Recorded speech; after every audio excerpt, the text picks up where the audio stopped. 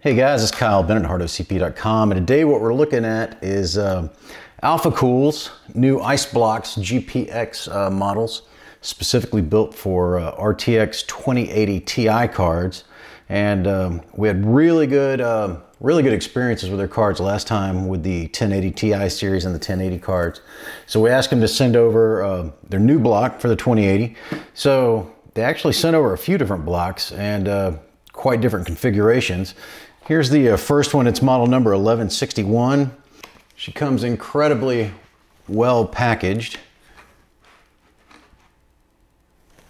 Got a nice plexi window through here. Eisblock's GPX-N Plexi 2080 Ti M01 is the model number on it. You will notice we have flow-throughs here at the top.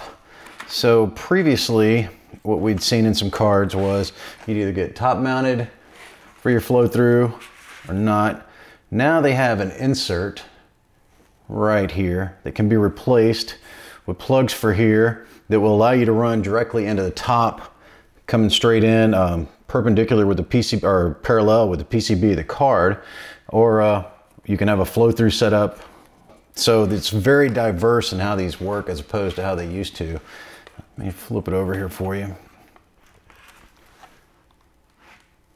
This model has a full black back plate, as you can see, and it is branded accordingly so you can read it once it is hanging out of the PCIe slot.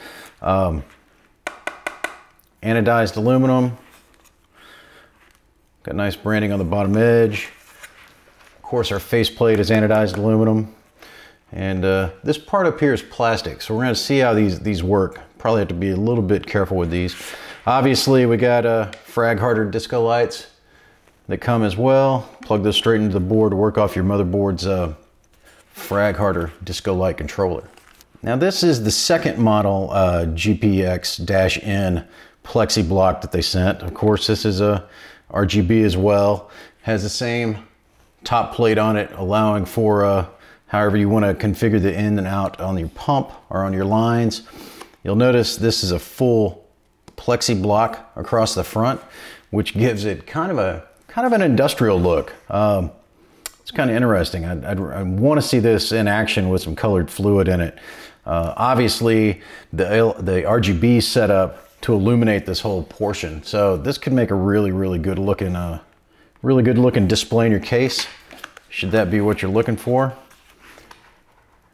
The block itself is identical to the other one. Our faceplate and cover plate's just different. So this is the third in the GPX-N series. This is the acetal cover. I got acetal cover all the way across the front of the block. Nothing to show off. Nice crisp and black. Naked on the back. And we have the same in and out as well. So once you open up your AlphaCool accessories box, which has its nice holographic stamp on it, you'll obviously find thermal padding in here, which is color coded for where it goes as you build. So you got two different thicknesses of thermal pads there. You will also find a small tool kit. So we've got some included AlphaCool thermal paste.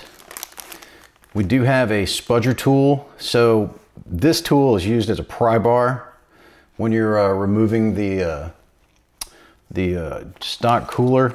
And we also have two O-rings along with two filler caps or two plugs there in case we want to customize how our loop's going to run through the top of our water block.